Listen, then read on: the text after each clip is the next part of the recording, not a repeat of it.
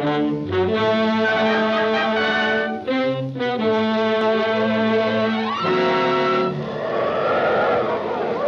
in the sky, look! It's a bird! It's a plane! It's Superman!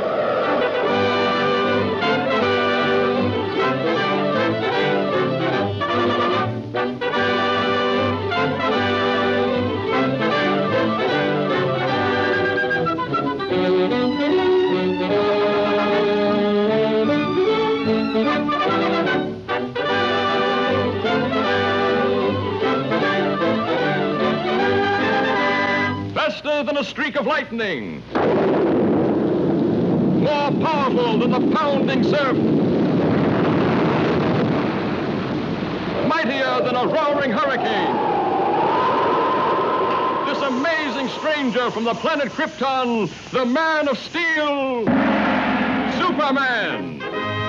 Possessing remarkable physical strength, Superman fights a never-ending battle for truth and justice, disguised as a mild-mannered newspaper reporter, Clark Kent.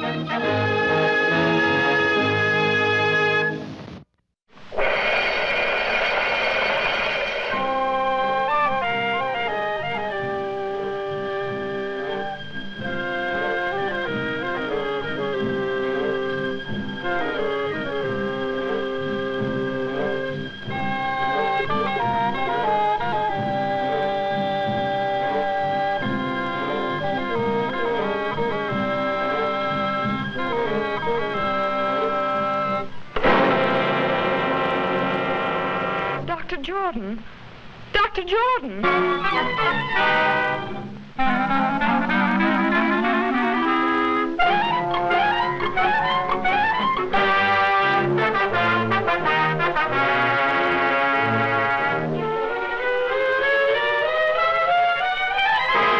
You deny poisoning Dr. Jordan, yet you admit these fingerprints are yours. Yes, but you don't... That's all.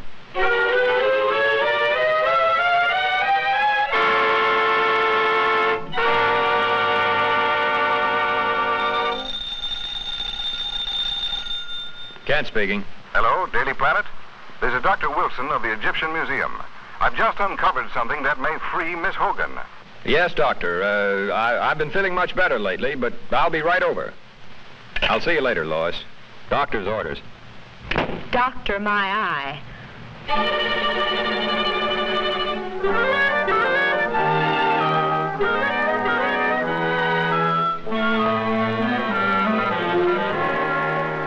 Dr. Jordan was the world's foremost student of hieroglyphics. Most of our priceless specimens were brought back by him, even the mummy of King Tush. Among his possessions, I uncovered this ancient Egyptian tablet and find it to be a secret curse of the tomb of King Tush. He who disturbs the eternal sleep of King Tush shall perish. This tablet may well be Miss Hogan's passport to freedom. Come with me, please.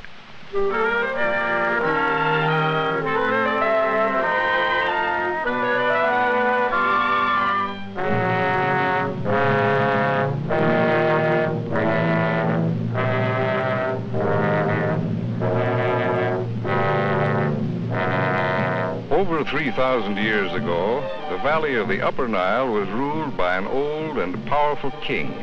He had been warring with the Lower Nile for many years, and just before the old king died, he called his son to him, a young boy of 12. He commanded his giant guards to swear an oath of eternal allegiance to the boy prince, to guard him constantly in this world and the next.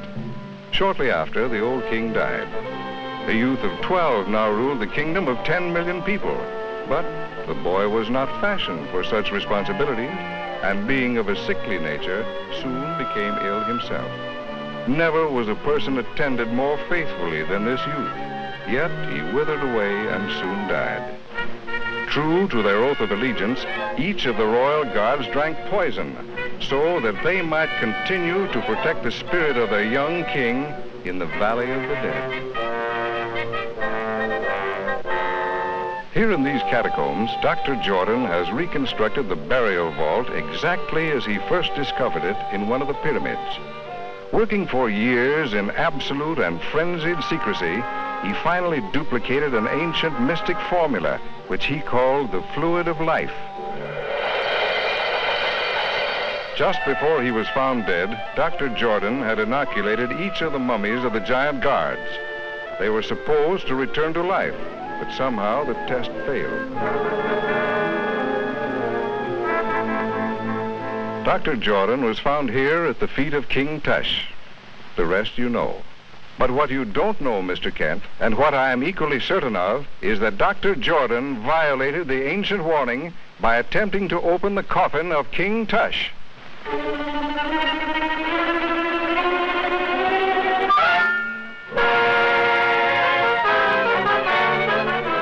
poisonous needle. That's how Dr. Jordan was killed. Yes, and Miss Hogan is a free woman.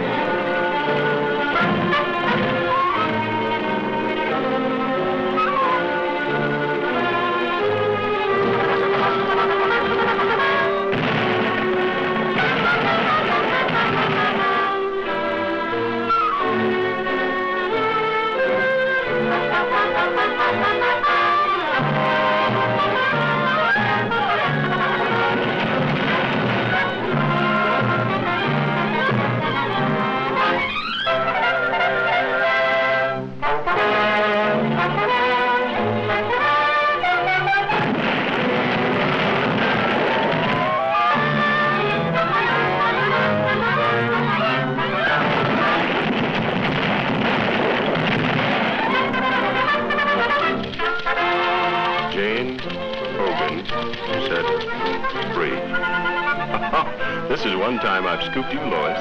Yes, lucky for you, I was hurt. Incidentally, who told you I was at the museum? My mummy done told me.